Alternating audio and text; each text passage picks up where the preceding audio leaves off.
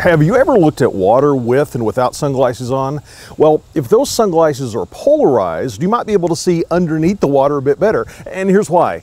When light strikes the water, it bounces off, causing that glare. But if we have, these are my wife's sunglasses, if we have polarized sunglasses, they have slits in them, little scratches, that only allows the vertical light to come through. And the horizontal light that's bouncing off the water, it gets blocked. Let me show you up close what I mean. Here we're taking a look at my sunglasses, and they're polarized, so they're only allowing the vertical light waves to come through, all the reflections bouncing off the pool. Those horizontal waves are being filtered out. Now, here are my wife's sunglasses, also polarized, and you see that we can see through both of these lenses. Even if I overlap the lenses, sure, it's a little bit darker, but we can still see the water through those two lenses. Here's where it gets interesting though. What if I rotate her glasses 90 degrees? Now, instead of letting vertical light through, it's letting horizontal light through. And if I overlap these two lenses, one allowing just vertical light waves and one allowing just horizontal light waves, here's what happens. Look at this. Notice that in the overlapping portion, we see nothing. It's completely blocked out. This effect is called polarization. And this concept of polarization plays a role in Wi-Fi networks. We can have signals transmitted at different angles and they don't interfere with one another. That's one of the secrets that allows us to transmit data at a higher rate using Wi-Fi networks. In fact, in this video, we're going to take a look at our 3 most recent and popular Wi-Fi standards, 802.11n, AC, and the brand new AX, sometimes called Wi-Fi 6. But it's getting a little bit toasty out here by the pool, so let's hop into the studio and take a look at these different wireless standards and some of the enhanced mechanisms they have that make them so fast.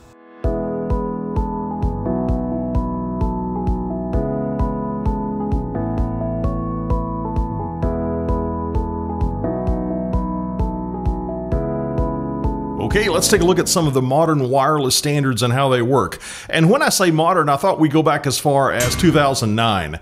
That's when the IEEE 802.11n standard was released. Now, yes, there are older standards like B and A and G, but I want you to know and study these specific standards. These are the ones that are most popular today. And in this video, we're going to talk about the magic behind how they work and how we can achieve different speeds. The first thing I want you to understand, though, is when we're communicating on a wireless network, we're using one of 2 frequency bands. The 2.4 gigahertz frequency band or the 5 gigahertz frequency band. And you see on screen that .11n could use either one or both.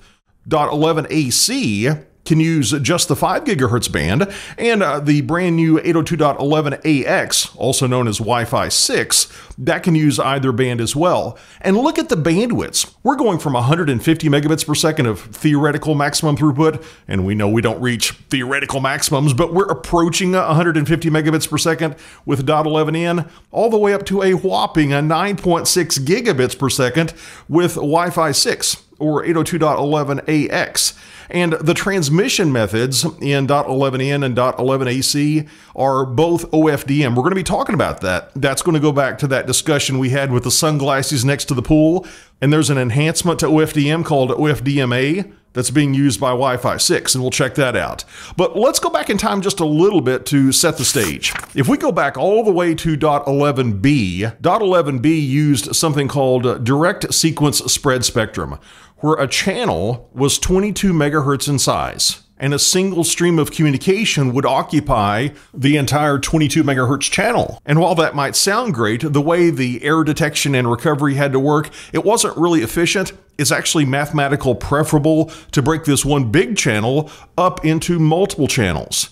We're going to go from direct sequence spread spectrum to frequency division multiplexing. Here, we're just using 20 megahertz of that channel instead of 22 megahertz. And instead of allowing a single communications flow to occupy the full 20 megahertz channel, we're going to break it down into sub-channels. And there's actually more sub-channels that I drew on the screen. This is for illustrative purposes only, but we're breaking this down into different sub-channels. Here's the challenge with this. These subchannels are so close together that we don't want one channel to interfere with another channel, and if they're just right next to each other, they very well could interfere. We talked about sunglass polarization allowing just the vertical wavelengths of light, and if we turned it 90 degrees, that would allow the horizontal wavelengths of light. Well, we can do something very similar here. Every time we go from one channel to the other, we can polarize the direction of that next channel. Here's what I mean. When you get into electromagnetic field theory, you learn that the electric field and the magnetic field are perpendicular to one another. There's a 90-degree separation, and the term you might have heard in math class is orthogonal. Orthogonal simply means that we're at right angles to one another. So what we can do is combine this concept of being orthogonal with the concept of frequency division multiplexing, and that gives us orthogonal frequency division multiplexing. I know that might sound like a complicated term, but it really means that we are separating different channels into different frequencies, frequency division multiplexing, and to make sure the channels don't interfere with one another, we're just angling each subsequent transmission at a 90-degree separation from the previous transmission, just like the lenses were doing. We can send one transmission vertically using the electric field, and then the next transmission, the next subchannel, it can be sent horizontally using the magnetic field. That's going to give us isolation of those subchannels where one doesn't interfere with another. But let's take this concept of shifting angles a little bit further. What if we could shift not just 90 degrees, but what if we could shift a specific number of degrees, like 6 degrees or 16 degrees? What if we could angle our transmissions, in other words? In antenna theory, we can actually angle the transmission of our radio waves. Something else we can modify is the amplitude or the power. How tall is that wave? So let's say we did something like this. What if we created a grid and we identified, for simplicity, let's say just 16 different dots on that grid. And we could angle a waveform and adjust its amplitude, adjust its power, in other words, adjust its height so that it hits one of those dots. And when we hit one of those dots, we have, in this case, 16 different possible values. We could represent 4 binary bits. So if I were to hit that dot in the upper left-hand corner, instead of just saying, here's a wave and it means a binary 1 or a binary 0, look at this. Suddenly it means 4 binary digits. It means 1011. This is going to allow us to communicate a lot more binary data with fewer waveforms. It's a lot like throwing darts at a dartboard. If we hit different spots on that dartboard, there are different numbers associated with those different spots. Same thing here. And in this example, we've got 16 dots and we said that represented 4 bits.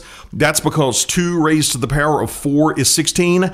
And this is called 16 QAM, QAM. That's Quadrature Amplitude Modulation. And it gives us 16 different targets in what's called a constellation. It's called a constellation because it starts to look sort of like a star field once you get more and more dots in the constellation. But here, just to make it easy to visualize, we're just using 16 QAM, and that's going to represent 4 bits. But our Wi-Fi technologies, they take it a step further. Instead of just having 16 dots in their constellation, 802.11n uses 64 QAM. How many bits does it take to give us 64 different possibilities? 6. So if we hit a target on that dartboard in that constellation, we're communicating with a single waveform. We're communicating 6 bits. Now, it gets harder and harder to have more dots in the constellation because we have to be more accurate. What if we're a little bit off? Which dot did we mean to hit? We didn't hit anyone exactly. But as the circuitry has improved in our wireless gear, we've been able to become more and more accurate. In fact, 802.11ac uses 256 QAM. There, when we hit one of those dots, we're communicating 8 bits.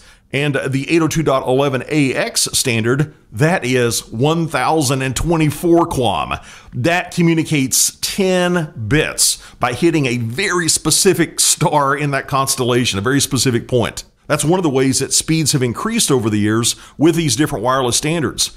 And we talked about having a wireless channel of 20 megahertz. What we can do to give us a wider channel to send more information is we can combine these 20 megahertz channels. We could combine a couple of them to have a 40 megahertz channel. And that's possible with 802.11n. And with .11ac and with .11ax, We can go further. We could combine 4 channels to give us an 80 megahertz channel width. We could even combine 8 channels to give us a 160 megahertz channel width. Yet another way that with increasing channel widths, we get more speed. So we're starting to see why .11ac and .11ax, why they're so fast. Something else that was actually introduced with .11n, but it got better in subsequent versions, is beamforming. With beamforming, instead of just radiating out a wireless signal in all directions, we can actually focus the transmission towards a particular wireless client. There's a back and forth communication that goes on, and the access point can literally point towards that wireless client and focus the energy there for the transmission going to that specific wireless client. And the way that's possible is by using multiple waveforms. When you have 2 waveforms that are overlapping, if you have the high points of the waveform intersecting, then the combined waveform is twice as high. If you have waveforms that are opposite of one another, they're 180 degrees out of phase, in other words, you get silence. That's the way those noise cancellation headphones work. Have you ever been on an airplane and used one of those noise cancellation headphones where there's a microphone in the headphone and it's listening to the background engine noise? And what it's doing is shifting that background engine noise by 180 degrees. It's basically flipping it upside down.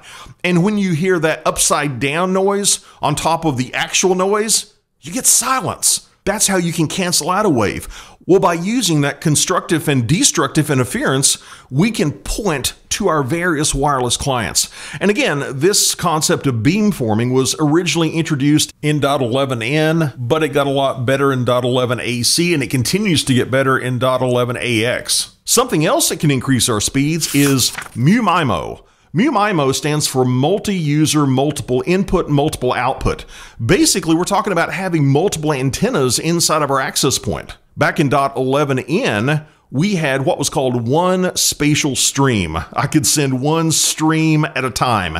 If I needed to talk from this access point to both wireless clients, I would first have to send my signal to the top wireless client, and then I could send my signal to the bottom wireless client. But with .11ac and .11ax, we can have multiple antennas that simultaneously send out transmissions to our multiple clients. Just as an easy example to visualize, let's say we're using 2 spatial streams. Here, I'm communicating to both wireless clients simultaneously. And .11n can only send 1 spatial stream at a time. .11ac can do 4. But here's the catch. If it's sending traffic out to 4 devices, that's downstream only. .11ac is not able to receive traffic from 4 devices simultaneously. That's a huge improvement with .11ax.